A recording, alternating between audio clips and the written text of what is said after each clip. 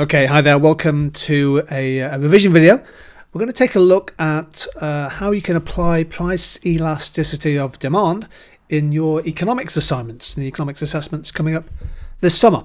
One of those key concepts that will have to form a big part of your revision as you start to go over the notes and the topics and things that you've covered in your economics. What do we mean by price elasticity of demand? Well, it's one of the most important concepts in economics. It is a measure of the responsiveness or the sensitivity of the quantity demanded for a good or a service after a change in the product's own price. So we sometimes call it the own price elasticity of demand. And the formula for calculating the coefficient of price elasticity is one hopefully you're familiar with. It's the percentage change in the quantity demanded of good X divided by the percentage change in the price of good X. Now, there are lots of videos on price elasticity of demand on the YouTube channel, including the factors that determine the different elasticity of demand for different products. We're not going to focus on that. I just want to think about how you can apply the concept. When might the bell start ringing in an assessment, thinking, right, maybe I can make a comment on elasticity of demand. Before we do that, the key word is the coefficient of elasticity. Elasticity is essentially just a number.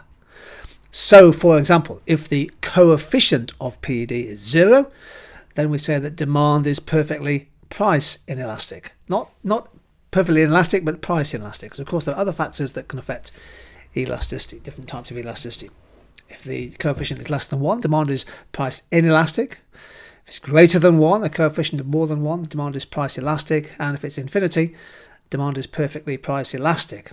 There is of course one where demand is, the elasticity coefficient is 1, and we would say that demand has unitary price elasticity.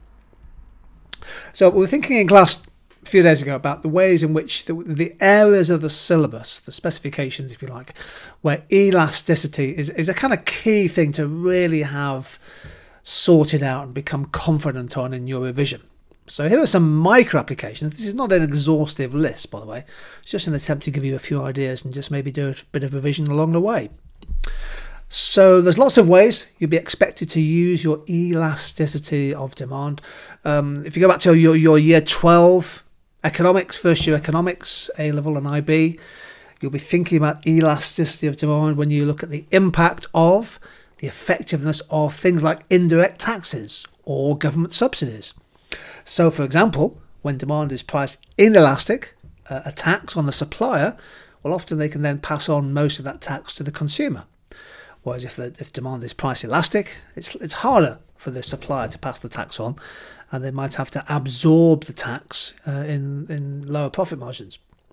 If you get questions on environmental taxation, green interventions, carbon trading, carbon taxes, clearly the coefficient of elasticity of demand will determine the extent to which, for example, a carbon tax is effective in bringing down the quantity of CO2 emissions.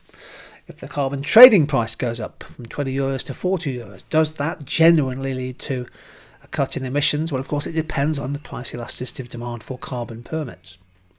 So there's quite a bit of your year 12 economics where you'll be looking to bring elasticity, price elasticity into the answers. Just be aware of that. Make sure you really revise this well now. Certainly help in the weeks to come. A really important, tremendously important application is the link between the coefficient of price elasticity of demand and the revenue of a business. I cannot stress this enough. It's one of those ones which examiners test year in, year out. We're going to go through this in a second or two on the presentation here. We'll talk about price discrimination as well, and we'll also bring in some applications of price elasticity to market structures, and in particular contestable markets. So a bit of revision.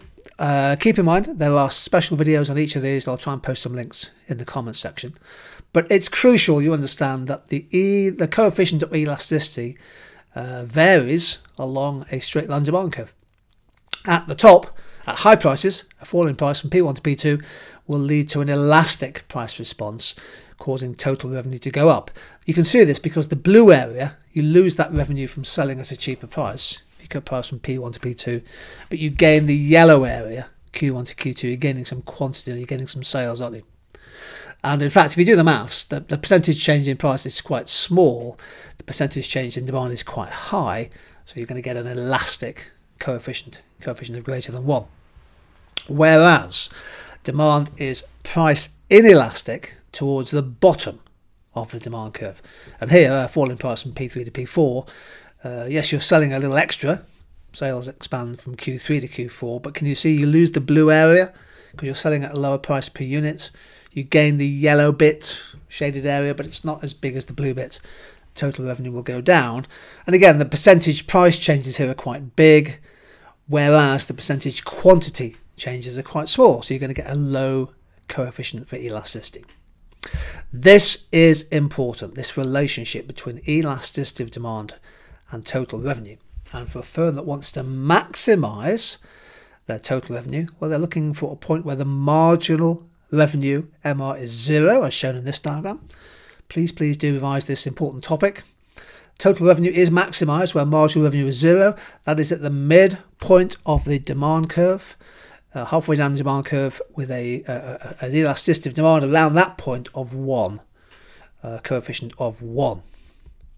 And here's a slightly more complex diagram. Put some cost curves on there to show that a business that wants to maximize their revenue will be where marginal revenue is 0. They're making some profit, but it's not quite the maximum profit that you could make. The total revenue is the area underneath the demand curve. Normally, for most firms, the revenue maximizing output, shown there by the yellow blob, is to the right of the profit maximizing output, where MC cuts MR.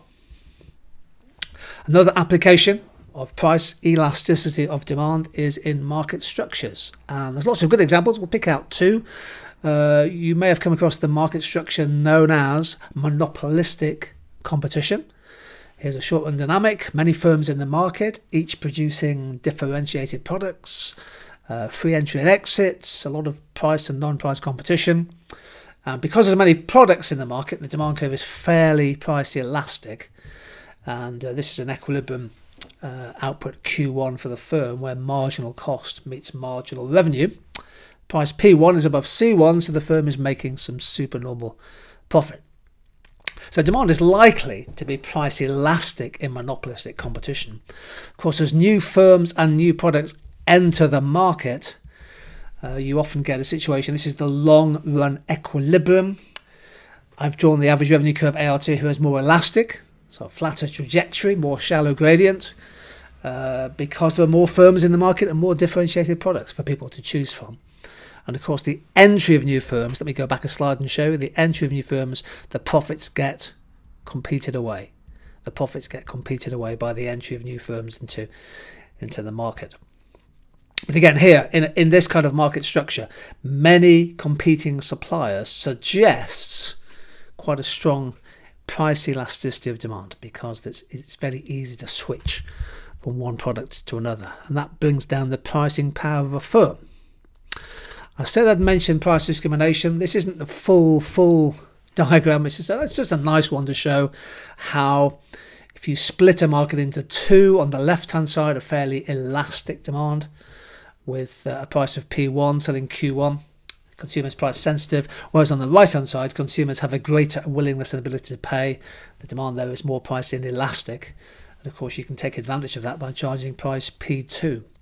We're assuming that the costs of supply in the market are the same for both groups. Key point here, I'm sure you've revised price discrimination. If you haven't, please do so. That price elasticity of demand, the differences in that between groups, is one of the key factors that determines the success or potential revenue and profit from price discrimination. And another really good example is peak and off-peak pricing. So let's say, for example, this is the supply of whatever, hotels, ski resorts, whatever it is, theme parks. I've drawn the marginal cost curve. The supply curve is becoming more inelastic as you get towards, if you like, capacity. So the marginal cost may start to go up, having to pay overtime and things to workers. Notice there the demand, average and marginal revenue at the peak times is much higher than at off-peak times. In fact, the demand at peak times is more inelastic. An outward shift in the demand curve makes the demand more inelastic, in part because the percentage changes are smaller because the quantities are greater. Whereas the demand at off-peak times is more price elastic. Consumers are not willing and able to pay as much for the product. What about the macroeconomic applications? I mean, there are some. Apologies if I missed some out, but here's a couple that I think are definitely worth including. The Marshall-Lerner condition. Have you covered this in your revision? Hopefully it rings a bell. It's to do with what happens to the trade balance of a country, the balance of trade in goods and services, in the immediate and then the sort of next phase after a currency falls in value. Either a floating currency depreciates or a fixed currency is devalued. And it's really quite an important idea. We'll come back to that in a second. Of course, you can definitely talk about elasticity when you get a question on protectionism, on tariffs. That's a good one to use. If you get a question on monetary policy, is demand sensitive to the rate of interest, which essentially is a price, or is there a liquidity trap when interest rates don't really have much effect on demand? What about, generally speaking, the value of elasticity and the impact of a changing exchange rate on the value of exports and imports? So the J-curve shows a possible time lag between a falling, depreciating currency and an improved trade balance. And essentially, initially, the elasticities of demand for exports and imports are quite low. So you end up spending more on imports and not getting much extra export demand. So initially, the trade deficit may actually get bigger in the period immediately following a currency depreciation. But over time, provided that the price elasticity of demand for exports summed with the price elasticity of demand for imports, providing those two elasticities are greater than 1, over time, other things being the same, a currency depreciation could help to cause a net improvement in the trade balance once the Marshall-Lerner condition has been fulfilled.